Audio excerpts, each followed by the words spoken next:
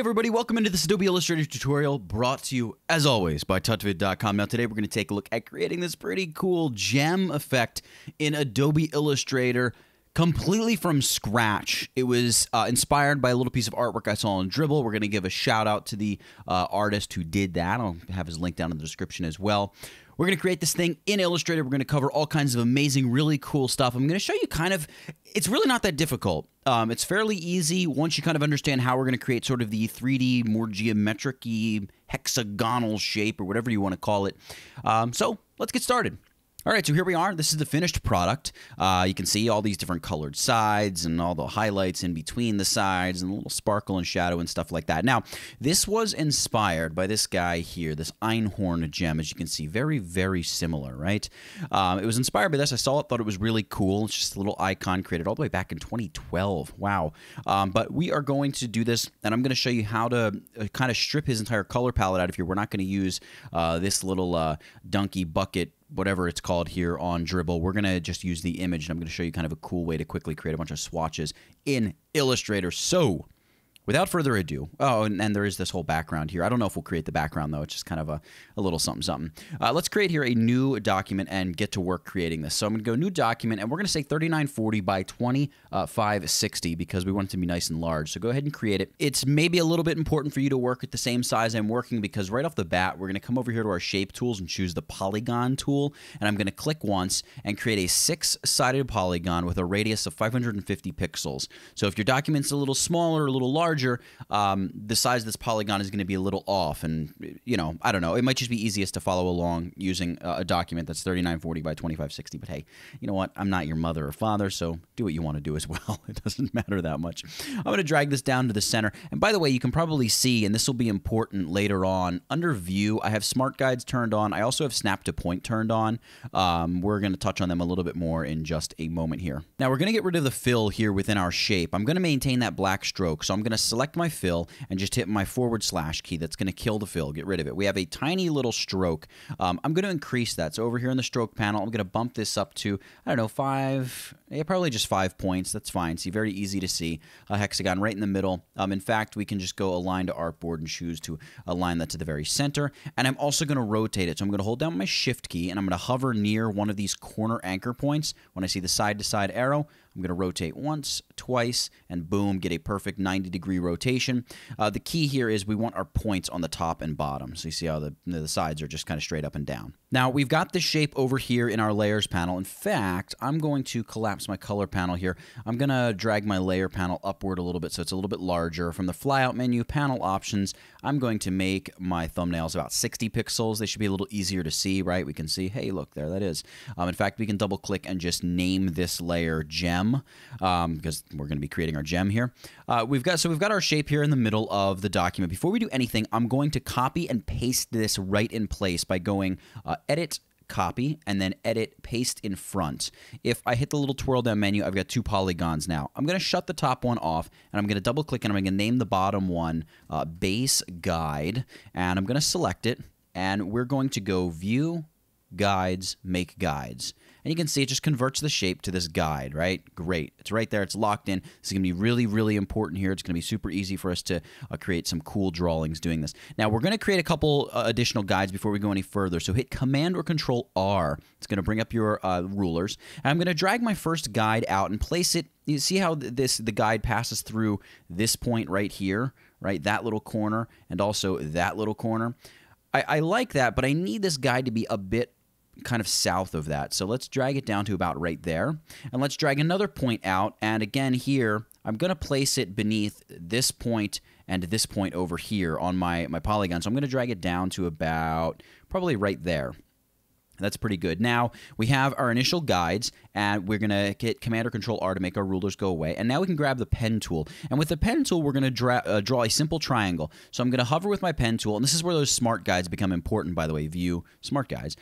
Because with the pen tool, when I hover over the top of my guide, see how it says, hey, anchor. That's where that's where an anchor point is placed because two paths come together. Yes, I want to start my point exactly on that very, very precise spot, and I want to drag it all the way down to the anchor here on this corner, and then drag it over to the anchor on this corner, and then drag it back up to the anchor and complete my shape. Great. So we have this triangle now seemingly randomly placed in the middle of our hexagon. Now what we need to do is, still with the pen tool selected, you can just hover over your path, and I need to place an anchor point right where this guideline here passes through the triangle on both sides. So if I hover over, you can see I get a little pop-up little bit of text that says intersect. That means I'm going to place an anchor point, and the little plus by my pen icon means I'm going to add an anchor point.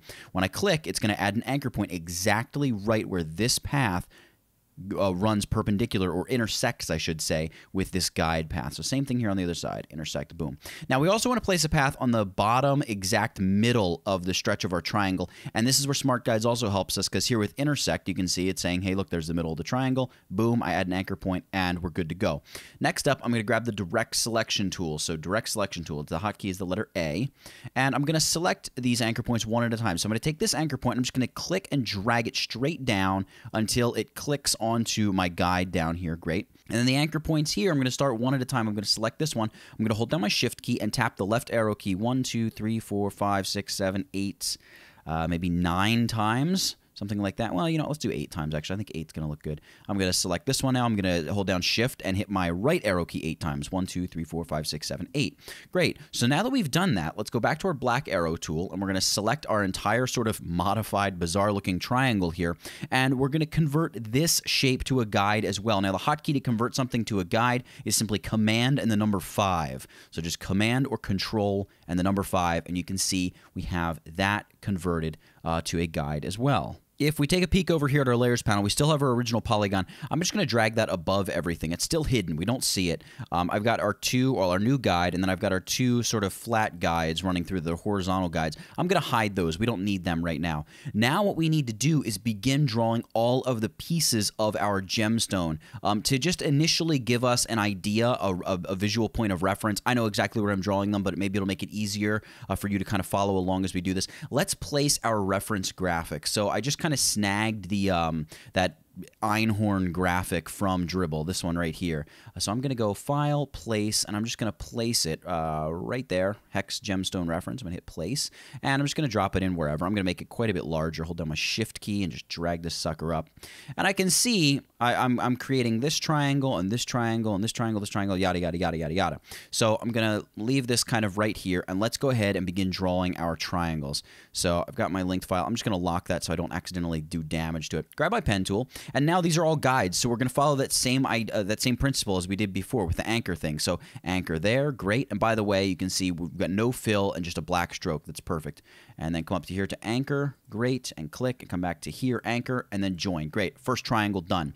Now, when you go to create another triangle, if you just click on an existing anchor that's touching the shape you just drew, see that minus that appears next to the pen tool? That's going to delete that anchor point. We don't want that. So you need to hold down the Shift key. It's going to allow you to create a new shape.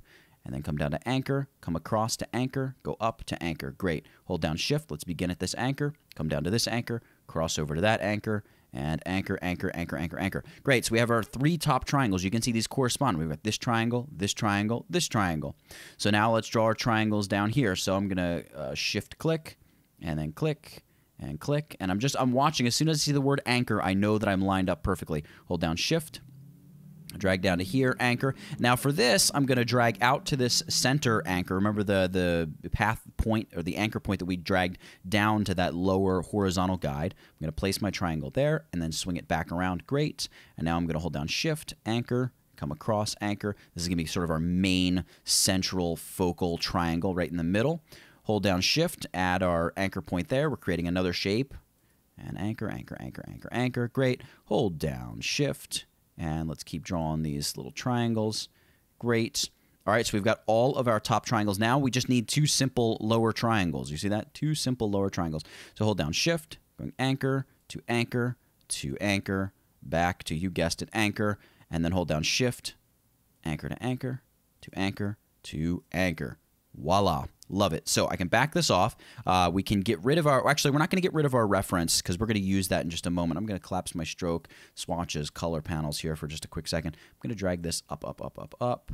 and I'm just going to hide it to get it out of the way for a second. You can see all of these different shapes here. These are all the little triangles that we just drew. Let's grab our move tool and deselect, and you can see we have all of these different shapes. We can actually just hide our guides now because we don't need them anymore either. We have the base of our triangle. Let's check something out though. If I zoom in, look at my corners. See how they're all kind of messed up? They're sticking out and spiking all over the place. They look really messy.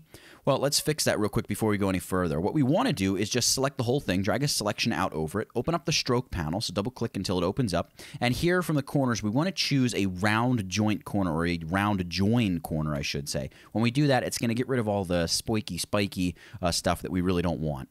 And the next thing that we're going to do is go ahead and build our color palette. So up here in swatches, what we want to do is have a sort of a custom set of colors that's going to be for the gradients in this gem. There are very specific colors in this effect. So let's go ahead and create that. So what I'm going to do here, I'm going to turn this linked file on. In fact, I'm going to unlock it, and I'm going to grab it with my just regular selection tool, and I'm going to drag it over to here. Because what we're going to do, you know what, and let's do this on a separate layer. Let's create a new layer here. I can collapse this layer. And I'm going to name this layer colors. All right, we'll keep this above everything else. That way we can easily shut it off, turn it on, whatever. I'm going to drag my linked layer up into the colors layer, and I can just lock up my gem layer for the time being. We don't need to touch it right now. This is kind of cool. So what we're going to do is we're going to go over this image, and we're going to place a little circle. So I'm going to grab my ellipse tool. I'm going to place a little circle wherever there's a color that I think I need to copy. So the idea is going to be to create a custom gradient for each one of these triangles based upon the gradients that are already in this gradient, or in this image, and then we can go ahead and tweak and adjust them later on if we decide we want a totally different color palette. So I'm going to just set my fill here to this dark grayish black color, and I'm going to drag out a tiny little circle up there so you can see that. In fact, I'm going to lock my linked file just so I don't accidentally select it and drag it around. So the reason I'm doing this is because I want to take that dark blue. I'm going to hold down my Alt or Option key and drag out an additional point of color, which is going to be a blue down here. Now I'm gonna drag out a ton of these points and drop one wherever I want a color. So I'm gonna Alt drag to here because I'm gonna copy that color. Alt drag to down here, so that'll be that gradient for that triangle. Let's Alt drag over to here because we're gonna need that green going to this sort of greenish yellow, and then we're gonna need this sort of like weird greenish orangey yellow to that more orangey yellow, and then we're gonna go like this muted dark orange to this very deep red, and we're gonna go this very like maroon red to this sort of magenta pinkish purplish color. Great. So we have all of our outer triangles. Those are going to be the color points for them. Just hang with me here. This is kind of a neat way to quickly build a bunch of swatches. We're going to Alt drag this into this triangle because I want to take the pink from the top of that triangle, and I also want to take a pink from the bottom of that triangle. I want to take sort of a bluish pink from the top of this triangle, and then even a color from the middle here, maybe like this yellow. And then I'm going to Alt and drag down here to get more of this rich yellow down at the bottom of this triangle. Now I'm going to come over here. I want to take the green from that corner. I want to take the tealish color from in there, and then more of that darkish blue color from the top corner. And last but not least, this triangle here, we're going to take that reddish orange, that kind of yellowish color. Yeah, probably just that yellowish color. That's it. So these are all the different colors we need to get. So here's how we're going to do this. What I'm going to do is I'm going to select each of these little points, and I'm going to hold down, or I don't need to hold anything down. I'm just going to press my I key, which is going to give me my eyedropper, and I can just sample that dark blue and hit the letter V. It's going to take me back to my selection tool. That little dot now has that exact dark blue. I can go to the next dot, hit I, select the color I want. Great, we just filled that dot. And then just keep going around your shape and filling all of these dots with the colors which you like. So I'm going to speed this along here. I'm just going to grab all my colors, and I'll be back in just a second, and I will show you just how cool this is.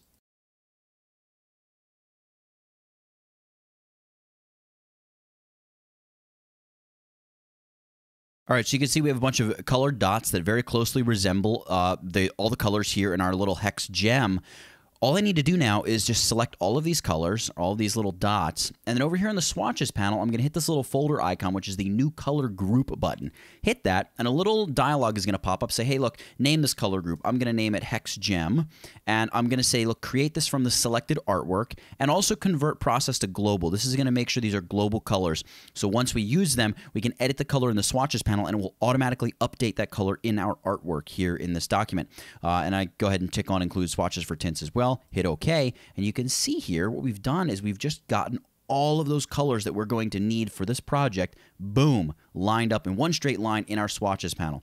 At this point, I'm just going to shut off, or maybe not shut it off, but just lock the colors layer. And we're going to go back and work on the gem again. And the first thing we want to do is start to utilize those colors. So I'm going to select the entire gem. We can get rid of, well, no, we're not going to get rid of the stroke yet, I don't think. Let's go ahead and just apply a gradient to each of these shapes. So I've just selected them all, just like that. You can see I'm going to go to the gradient panel and just select my gradient swatch. And you can see, boom, there we go. We've got a bunch of gradients applied right off the bat. Now we want to go ahead and begin building each gradient for each shape. And here's how we're going to do this. I'm going to do it for a couple of them, and then I'm going to leave you to kind of fend for yourself, and I'm going to speed through the video so as to save a little bit of time here in this tutorial. But what you want to do is select, let's start with this triangle up here, and we know this is going to be this very dark bluish purple to just a bit lighter bluish purplish color as well. So what I want to do is I need to find these swatches in my swatches panel. Now I find this is easiest if I set this to the list view, because I can kind of check out, I can just see sort of the values here in my swatches panel. And here we go, hex gem, this is our group right here. And what will happen is if I selected this little, we need to unlock our colors layer. If I selected this little color point, I can see here, there's that dark blue. So I can make a mental note, that's B58, and this one is B112. So when I come back here, I can select this gradient, and I can drag, where's B58? There's B58. I can drag that in and just hover over that color stop. It's going to replace it, and B112, there it is. Hover over that color stop, and it will replace it. And then I'll take my gradient tool, and I'll just draw the gradient in the direction it's supposed to go. So the light blue down here to dark blue up there. Great. Now I'll just select this shape, the sort of the center triangle here, and I can, well, I can check these shapes first, and I can see that's the purplish magenta color with B179 and 253. So they're stacked right on top of each other there. That should be easy to remember. So I'll select this, and we've got that gradient selected. I'm going to go 179, boom, 253, bam, and then I'm going to use my gradient tool, and I'm going to drag it straight up and down, and there we go. We've got our sort of light pink on the bottom, going to a darker, more magenta pink on the top. Great. And these colors are going to look really weird as you line them up next to each other. They really don't start to come together until we start to blend them a little bit. So just, you know, kind of trust the process a little bit here. Now I'm going to select this triangle. Let's see, this is B109. And mixed with the very topmost red. So B109 going to the very topmost red in my list here. So where's B? There's B109 right there. So I'm going to set that, and I'm going to go grab that very topmost red. Whoop! I see. I just selected that swatch straight up, so it filled the shape with that. So go back, select your gradient to reapply the gradient, and just drag that red and drop it on the color swatch. Great. Use the gradient tool here, and let's just drag that color into place. Whoop! I dragged it the wrong way. Let's try that again.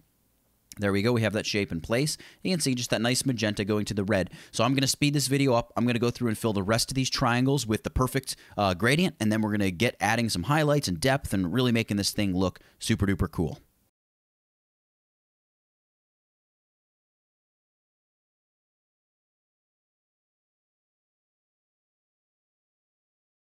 All right, so there we go. We have our gem with all the colors. It actually kind of looks pretty cool right now, but there's still so much more we can do to make it look really, really neat. I'm going to collapse my gradient panel and my swatches panel for a quick second here. What I want to do, I'm going to select all these shapes, and I'm going to get rid of the stroke altogether by just moving or selecting the stroke down here and just hitting my / key. You can see now it really looks even cooler.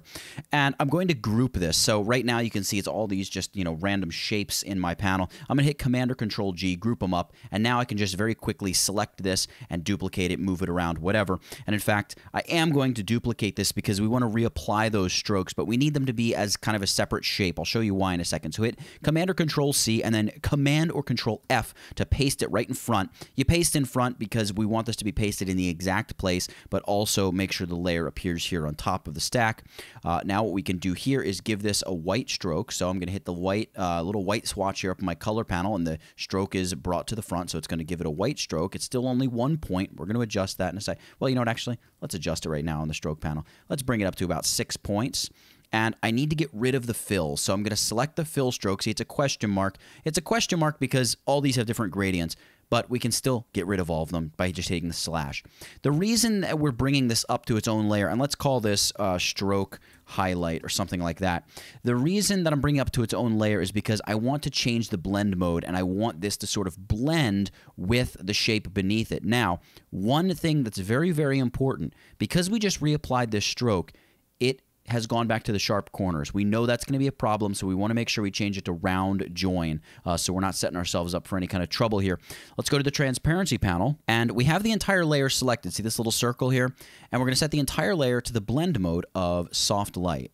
Now if I select my move tool here, the black tool, and let me just zoom back out, and I deselect, you can see we now have this pretty cool stroke that's interacting with the colors beneath it. That's really neat. We're going to duplicate the stroke by just selecting the whole layer, hitting Command or Control C, and then Command or Control F to paste it in place.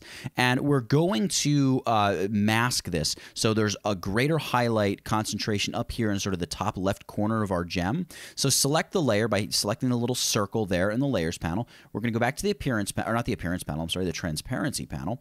And we're going to click on this little thumbnail here, and it's going to apply a mask. I'm sorry, you double click on it, and it's going to apply an alpha mask. It's filled with black, so everything has disappeared. So we're going to let's take the ellipse tool here and just draw out a nice big circle just like that. And we're going to fill this with a black to white gradient. So right now, all we have is a stroke on this circle. So I'm going to just that little swap arrow. So now it fills the entire circle with white. You can see that we have an entire circle filled with white. I want this to be filled with a gradient though. So let's go back to the gradient editor and let's select gradient. And I'm going to go back to my swatches, in fact, set them back to thumbnail mode. I'm going to choose the black to white gradient. And down here in the gradient panel, well, I might want to take a look at the transparency panel to see what's happening here. White is over on the left side of my mask. Black is on the right side. So over here, the stroke is going to be very visible. Over here, not so visible because white shows, black hides. So I'm going to grab my gradient tool and I'm going to drag just a short gradient in from right there. Now I can see that I do have a little bit of a problem here because the black in my gradient's not a true black. It's more like a charcoal black. So let's go back to gradient, select that color handle, and drag all these color stops down to solid black. There we go. Something like that. Go back to the transparency panel. There we go. Now it's blending in. So we can see basically what's happening is up here, our stroke is going to be at full blast power, but it's going to fade once you get to about right here in the gem. So we're sort of doubling up that stroke, the edge highlights of the gem up here in the top corner of our gem. Now to get out of the mask edit, you can see in our layers panel, we're editing an opacity mask. Just select this thumbnail over here and you can see, voila, we're back to our original layers. And next what we need to do is sort of build some depth. So we need to kind of fake depth for this this gem that we're creating. So what we're going to do is we're going to create, let's actually just duplicate one of these highlight layers again, the one that's not masked maybe, so we don't have to deal with deleting a mask unnecessarily. So I'm going to select it, hit Command or Control C, and then Command or Control F to paste it in front, and I'm immediately going to rename it. See, it's this one that got pasted right here. I'm going to immediately rename it Depth. And I'm going to drag it to the top here. So I'm going to drag it all the way up. There we go, depth. And with this, what I need to do is go Object, Transform, Reflect, and we're going to reflect this along the vertical axis. So I'm going to preview it, and what it's doing is it's flipping it completely upside down. So let's just hit OK. Oh, I'm sorry. We want to flip it along the horizontal axis. What am I thinking? Not the vertical axis. Flipping it along the horizontal axis will flip it vertically. There we go. That's what I should have been thinking. And you can see here with preview ticked on, we can see that it's definitely doing something. So I'm going to go ahead and hit OK and just deselect and check out what we've got. It looks a bit overpowering now. The highlights are all competing with one another. We need to sort of fade this to the background and make it look like it belongs back there. How do we do that? Well, we still want to definitely keep this depth layer on the front, but we can sort of fake it and make it look like it's supposed to be in the back by doing a couple little things. First and foremost, I'm going to make sure I have it selected here. I want to make sure it's back to the blend mode of normal. We're going to probably set it to soft light and reduce the opacity in a moment, but for the sake of working on it easily here, I want to work with this. I'm going to also, I'm going to leave the white stroke because we need that, but I want to select individual shapes in here. So I'm going to open up this depth group, and each of these paths that you can see here, if I collapse my transparency panel, we can bring them all onto screen. Each of these paths is one of these triangles. So if I just deselect and I select like this triangle here, you can see it selected the top left triangle. What we want to do is select a couple of these triangles, fill them with white, and a couple of them and fill them with black. So I'm going to select both of the side triangles. So I'm going to go with this guy here. Well, you know what? Here, this will make this easier. Let's lock the other hexagon layers so we don't accidentally select and alter them. So now we're working just with our depth. And actually, if I select this way using these circles and just clicking around until I get the ones I want. All right, there's one of the side pieces. I want that. So now I just hold down my Command or Control key and I can select multiple pieces. I don't want that piece. I don't want the middle triangle. I don't want that triangle. There we go. There's the other side triangle. It might be difficult to see, but we've selected both of these sort of sidemost triangles.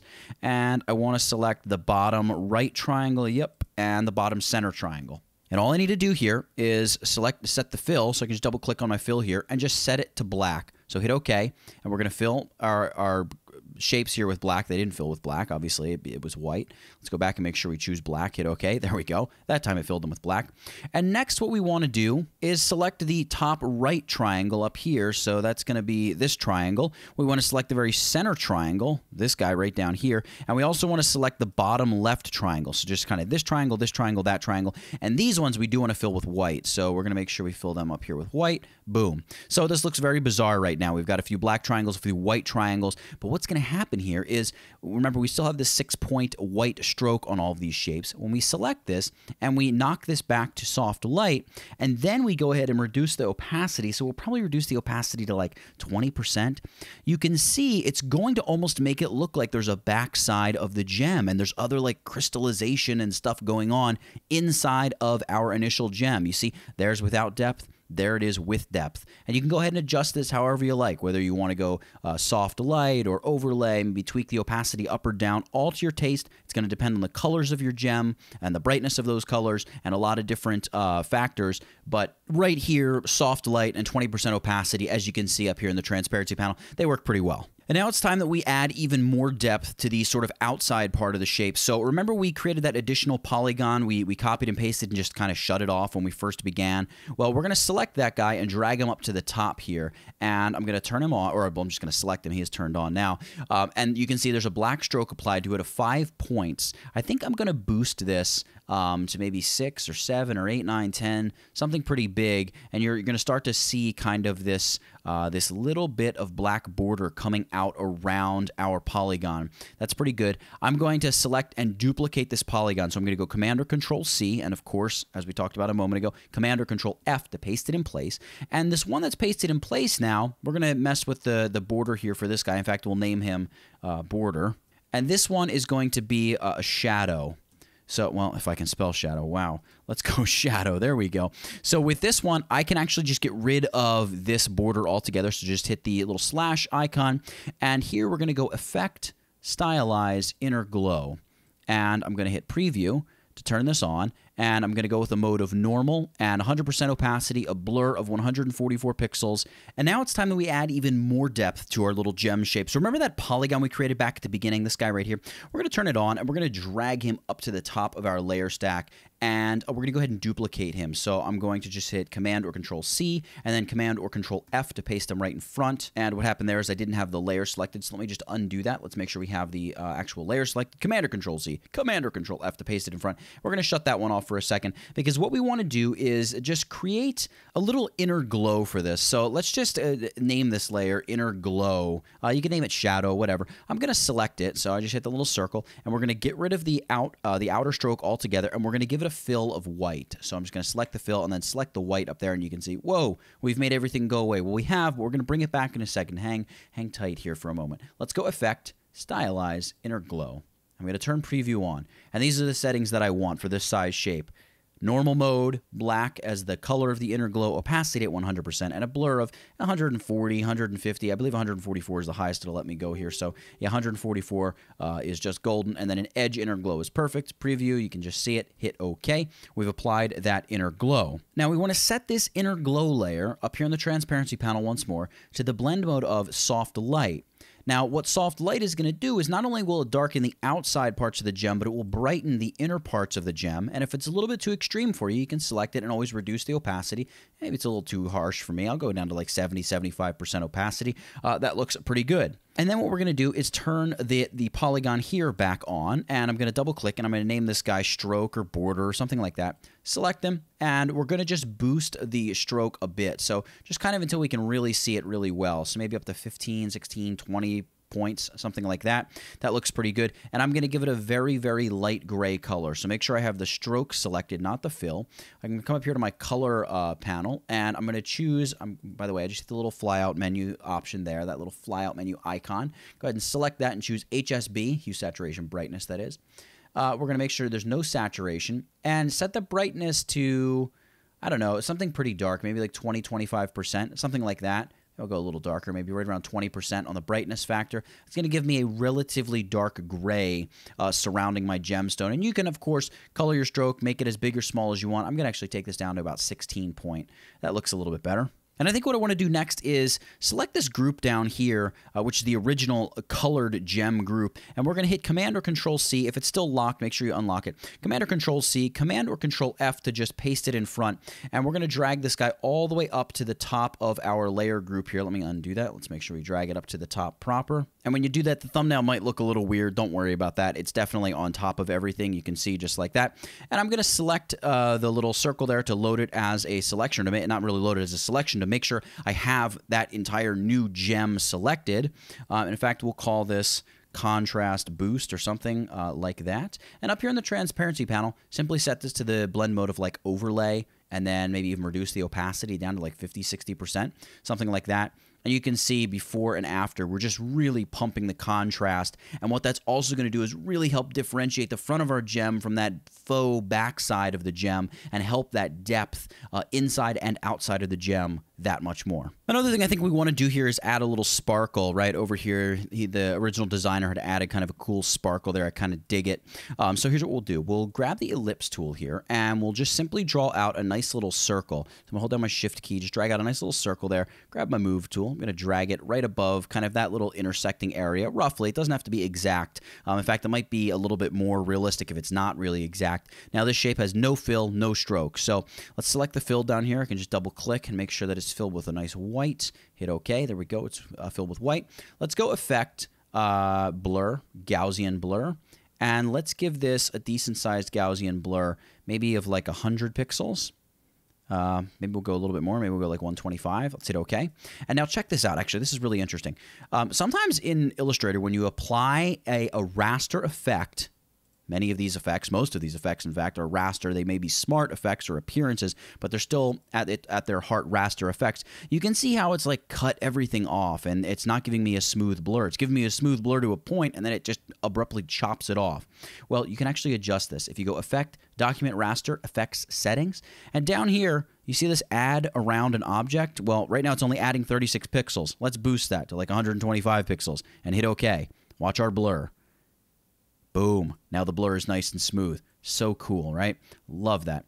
Now, with this ellipse, we're going to call this glow, and we can set this to, we can try giving it a blend mode of like overlay. I think I'm just going to leave it as like screen, and I could reduce the opacity a little if I wanted.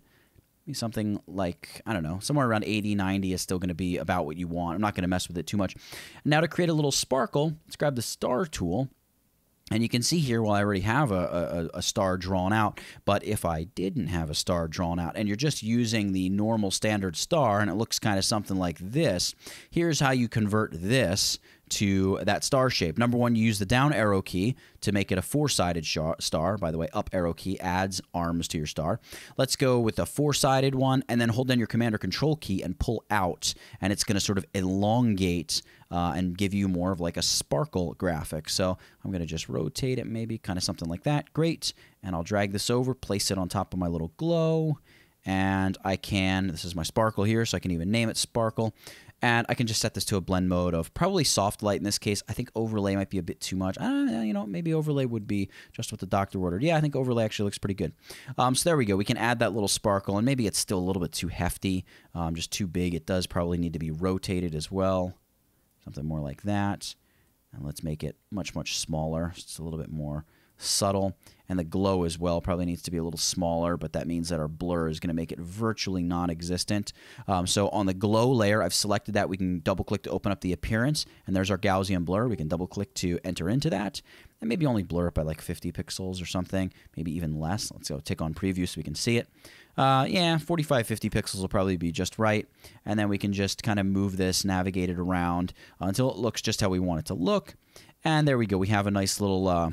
we have a nice little sparkle, and I still feel like it needs to be rotated a little bit. How do I want to do it? Maybe something like that. That looks pretty good.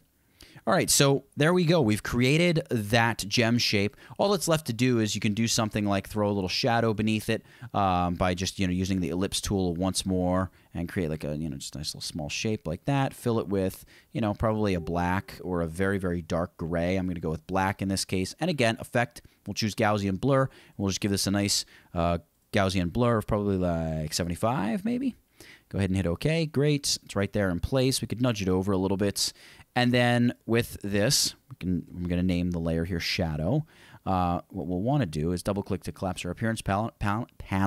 I was caught between palette and panel there. Grab the opacity slider and just reduce the opacity to, I don't know, 30, 40 pixels, or 30, 40 pixels, 30, 40%. Again, this is all simply going to depend on the darkness of your existing background. So you can see there we've thrown a little shadow. It actually looks kind of ratty. Maybe I'll make it a little bit narrower, something kind of like that, a little more flat. Nudge it right up under there. Just a nice subtle shadow. And then crank this up to like 65 or something. I don't know. Something like that. So we have a little tiny, tiny shadow beneath our gem. And of course, we can hide our colors now. So we're just looking at our gem itself. And, it took a little while, but we went ahead and we created this entire geometric shape from scratch. And I think the real takeaway here is going to be just the power of using shapes to create guides in Adobe Illustrator. It's amazing. And then with the smart guides turned on and snap the point turned on, you can just, click, click, click, click, click, create these super complex shapes, but also, and more importantly, super precise shapes. If you look at this geometric gem, nothing is overlapping. It's all just perfectly butted up to each other and meshed right in. So all these colors and highlights and everything meld together and form this really, really cool gem. Now, if you enjoyed this video, leave a little like on it below. Also, drop a comment if you feel so inclined. Make sure you subscribe to my channel. That way you'll never miss another tutorial in the future, especially if you love Illustrator tutorials or Photoshop or Lightroom or video editing. We do it all here. Make sure you subscribe to the channel. And for creating a three-dimensional, hexagonal, six-sided, or more than six sides, really, gem shape in Adobe Illustrator, that's it. Get it, got it, good. Nathaniel Dodson, tutvid.com. I'll catch you in the next one.